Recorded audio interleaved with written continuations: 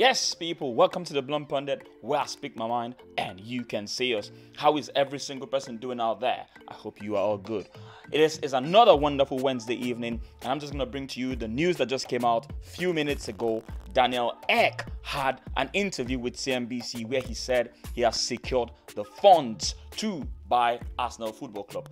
This is my reaction for that, and I'm just going to give you every single word that he said during that interview and my thoughts about it. So in that interview, he was asked the question, how much do you want Arsenal and can you get it? And he simply said, well, you know, I've been an Arsenal fan since I was 8. Arsenal is my team. I love the history, I love the players, and of course I love the fans. So as I look at that, I just see a tremendous opportunity to set a real ambition for the club to bring it back to its glory. I want to establish trust with fans. I want to engage with fans again. So to answer your question, I'm very serious. I've secured the funds for it, and I want to bring what I think is very compelling offers to the owners. I hope they hear me out. Just my thoughts on what he just said. Listen, this guy here seems really serious about getting Arsenal. For him to say he secured the fund, that is really telling.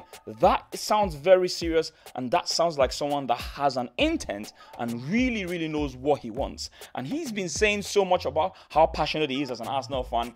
Obviously, he said it in his words here that I want to establish trust with fans and I want to engage with fans again. Listen, at the end of the day, we've seen situations where people say all sort of things to be able to get in the good books of people, and when they get into that position, they do not deliver. But listen, I'm not going to start on that note of negativity or any of that sort. I'm just saying it as it is, because we've seen situations like that in the past where people say things and they don't do it. It's just like politicians, they promise and fail. However, for this guy, he seems to be as pained as many of the fans, and from the way he's sounding, I think it is an opportunity for him to be able to get us back into winning ways. But let's not forget, the Kroenkes came out yesterday, especially in the meeting where Kroenke had with the internal staff of Arsenal, saying they are definitely not selling. And I said yesterday, I don't know if Kroenke is serious about it or it is just a tactics to be able to keep the price value of Arsenal high. Because let's be honest, when an owner of an item comes on and say it is for sale, it might be devalued a little bit, and they might just say, listen, we're not selling, and that way it really makes it a very precious item that people really want to seek after. We don't know why Kroenke is really serious about the fact that they're not going to sell, or it is just a tactics to keep the value of Arsenal Football Club up. But what this guy is saying is, in his words, I have secured the funds for Arsenal. That is what he's saying. I have secured I have secured the funds for it, and I want to bring what I think is very compelling offer to the owners. I hope they hear me out. And then the interviewer went on to ask another question. He said the Kroenkes don't seem to be interested in selling, though. You can't do anything to pressure them into that, despite what the fan base say, and they've made it very clear they are not selling. Exactly what I just said. And then he responded by saying, yeah, but you know, as I started out saying, I've been a fan for 30 years of this club, and I certainly didn't expect this would happen overnight. I'm prepared that this could be a long journey.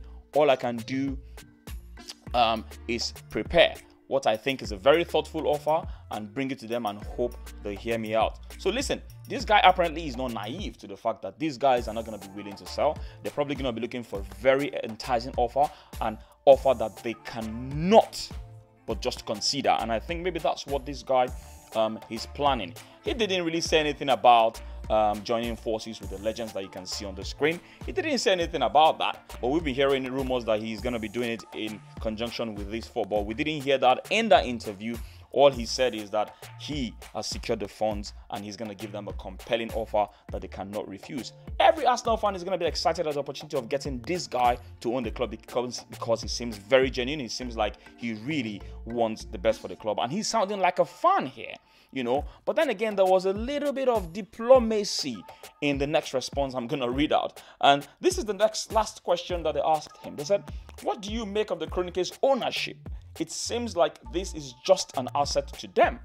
Doesn't that gall you? Doesn't that make you feel angry?